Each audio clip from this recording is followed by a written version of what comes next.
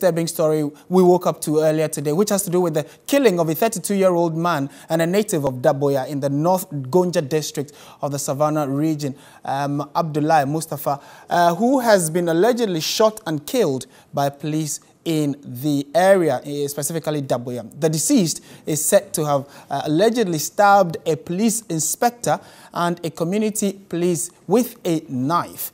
Information we've also gathered indicate that the deceased, alleged to be mentally unstable, was chasing his mother-in-law, was chasing his mother in the house, threatening to kill her. A complainant called the police and lodged a complaint at the Daboya police station by some passers-by. 4 unarmed police officers were dispatched to the deceased's house to arrest him, but upon arrival, the deceased, who is alleged to be behaving strangely, ignored questions from the police and walked into his room. He allegedly emerged with a cutlass and knife and started pursuing the officers until one of them, Tidoro Mohammed, fell to the ground and was allegedly stabbed by the deceased. The remaining 3 police officers called for reinforcement, and a team of police were immediately dispatched to the area, and then we are told that they shot and killed him. That's according to what the residents there are saying. The victim was immediately rushed to the Tamale Teaching Hospital, and the corpse, we are told, is currently deposited at the Tamale Teaching Hospital mortuary morgue. Meanwhile, the Savannah Regional Police Command DCOP Enoch Educhum Bediako has denied the information, and he has joined us on the line to give us an update on what exactly happened from his perspective, what he heard and what he was told, as against what the community people are saying. Good afternoon, sir, and thank you for joining us. Good afternoon. Your men, we are told one of them was attacked by this by the deceased. Can you confirm that, and what's the condition of the police officer?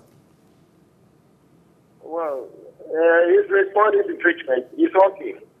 But this is the fact of the case. That yesterday, 30th November 2019, about 12:50 hours, Police Daboya received an information that one mentally challenged person called Mustafa Abdullah was attacking the mother, one Hawa, in their house. The station officer and inspector, 2 NCOs, and Mohammed Tidru, with a CPA personnel, proceeded to the house. On reaching the house, they heard the woman screaming for help in a room.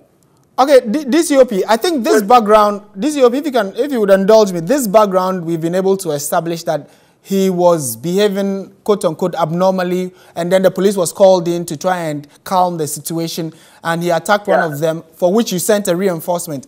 What we want to establish now is the man is dead, and we are hearing from residents there that he was shot.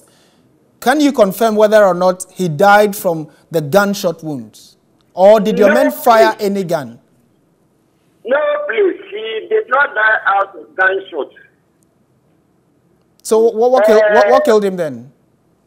Yeah, what happened is, after he had stabbed the CPA guy and injured the inspector and the CPA personnel were rushed to the Daboya Government Hospital by some good citizens.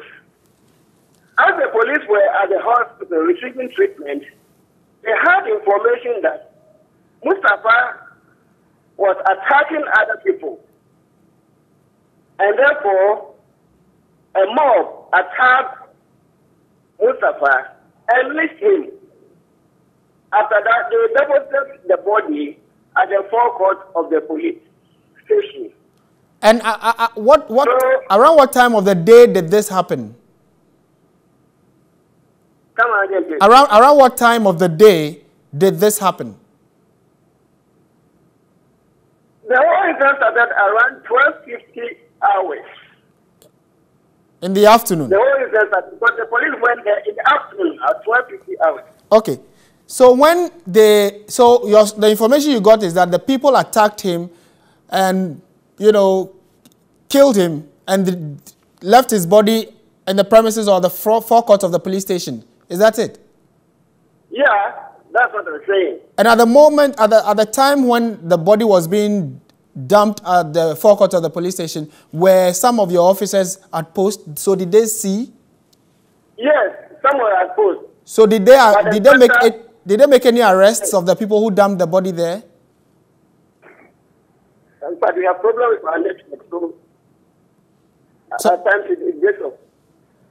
Okay. What are you saying here?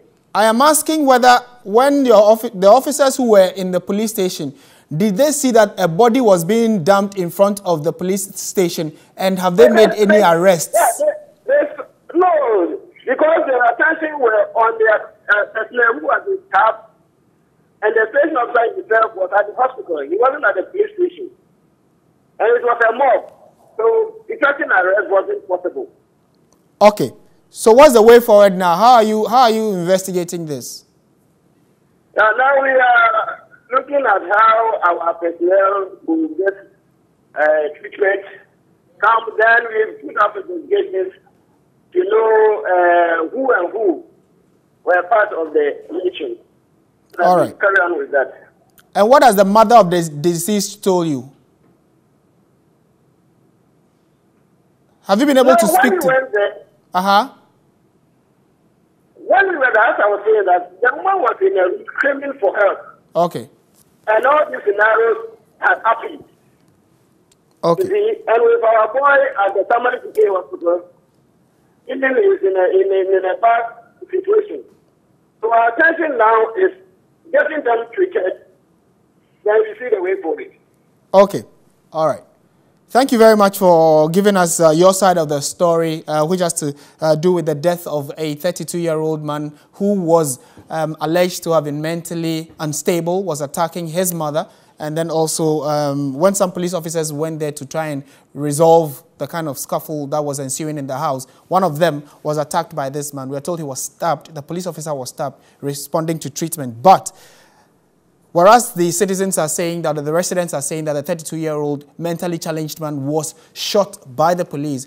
You just heard the DCOP, who is the Savannah Regional Police Commander, saying that he was not shot, but rather was attacked by residents, by a mob, and killed, and his body thrown in front of the police station. We'll keep an eye on this particular story and keep you posted in our subsequent bulletins.